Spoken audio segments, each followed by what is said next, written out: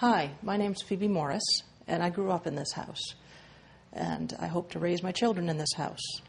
And unfortunately, on September 8th, Tropical Storm Lee took it out.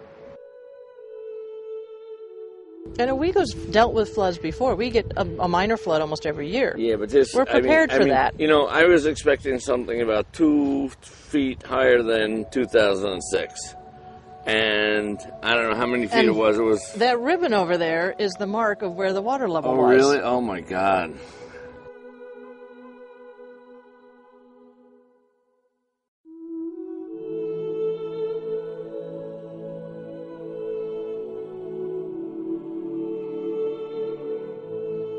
Yep, I was here that night. Water started coming into our house, and, you know, they were saying, you know, evacuate, obviously.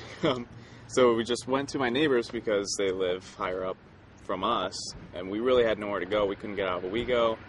So we just, you know, we thought, you know, it's not going to be this bad as, you know, it could have been, but it was horrible. We didn't expect it waking up. So how much did you get? We got about 5 feet, maybe even more, but from the line that we saw, it was about 5 feet. And it just destroyed everything in our first floor, our basement, our furnace, all our appliances, refrigerators, all that stuff on the first floor, just destroyed.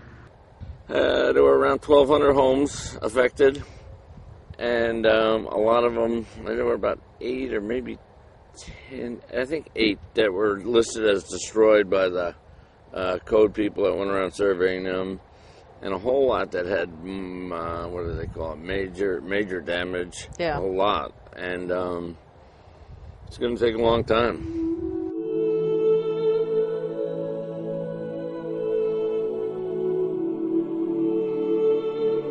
This is my neighbor, Krista Carter, and she also got flooded, of course, as you can see, and we're trying to rebuild her house, too. What stage are you at the moment? Right now, we're pretty much all gutted, have the floors up and all the walls down. And you've got fans going, and I hear you got a piece of good news today. I passed my electrical inspection. So you passed your electrical, you've got how many outlets running now? Two circuits. 2 outlets, it's a hooray. It'll be enough to get working and get building. You know, there's a lot of people that are going to have a hard time rebuilding their houses because, you know, the average first floor, I'm just guessing, you know, it's going to take $30,000 to $40,000 to rebuild. Mm-hmm. You know, between the hot water, furnace, any appliances, and then you got the construction. Yeah. And if you don't have either homeowners insurance or flood insurance, that's a lot of money. And a lot of people in the village don't have flood insurance because they never expected to get flooded. Yeah, yeah. I mean, we're hanging in there. We have flood insurance, and, you know, we're just waiting on getting the money for that and everything. But, you know, it's just wait and see. We're trying to clear out what we can and do what we can to, you know, get back in motion from this. Because you're still in the process. You can see here a crew behind me, but you're still in the process of gutting the house, getting it down to the studs so where you can just start drying out and getting the mold problem dealt with. Oh, yeah. Suddenly everyone in Owego has a mold problem. Oh, it's all over the place. I mean, we helped my grandparents down the road. That was like the first thing we did because we, you know, they're old. They need a place to stay. Mm-hmm. They have lived in that house all their lives, and, you know, we just wanted to help them out. And then now we're working on our house, and people have been coming. I mean, it's been really helpful to have people just, you know, come around and help us out. Everybody's all over the place trying to help. The Neighbors Helping Neighbors has been really amazing and inspiring. Yeah, it's such a small town, and everybody just comes together. You know, they want to recover from this. Yeah. What do you think is the greatest need for homeowners here in the village right now? Well, personally, I would say it's the ability, meaning money, to rebuild, and furnaces. I mean, it is starting to get chilly, and I'm used to being chilly, but today I'm sitting in the house without a furnace. I'm thinking, you know, I should talk to Martin Plumbing and Heating. Now, are you living in the second floor right now? I am now, yeah, just because, I mean, I was living at my girlfriend's house, and it was just a pain, you know, being down the road and, you know, not being able to be here so I can do what I could. So I'm just trying to make do. I mean, you might have to get a little heat up there somehow soon. Now, you're one of the families on rebuildowego.com that actually has been adopted. Yes.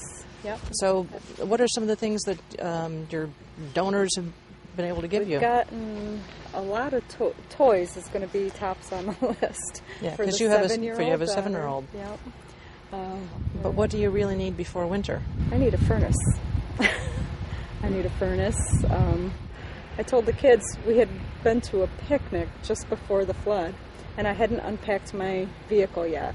My vehicle was fine in the backyard.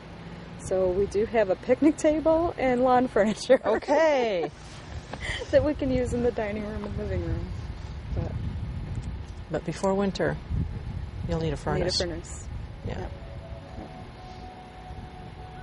If it wasn't going into winter, I think we'd all be in better shape, you know? I mean, because then you'd have all summertime to rebuild. We need not only strong backs to come out and dig out some of these houses that haven't even been touched, and to help clean up the streets so that my kids can possibly run barefoot in the grass again. But we need help getting furnaces and water heaters back in. And we need help for all the low-income residents here who need to get back into housing and who can't go anywhere else. My 95-year-old neighbor was flooded out of her basement apartment across the street. They're still fixing it. She's not back in yet. She's sleeping on somebody's couch. I don't know where. So please visit Owego, rebuildowego.com, adopt a family, send us some money, or send us some people. We could use it. The little town in the Susquehanna you've never heard of, Owego, New York, needs your help.